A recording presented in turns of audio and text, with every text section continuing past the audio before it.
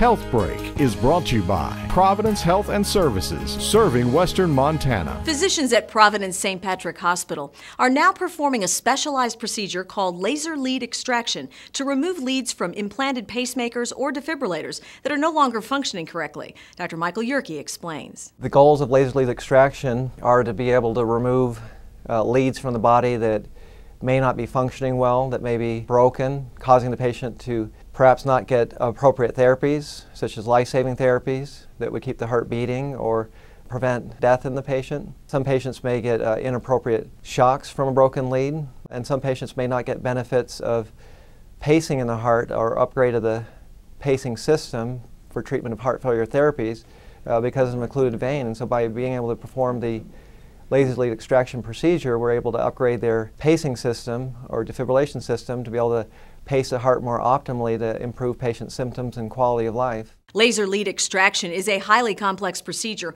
only performed by a few physicians in the country. Here at the International Heart Institute, we have a high-quality team, and we can perform right here at home. To find out more, visit montana.providence.org. For Health Break, I'm Beverly Herbert.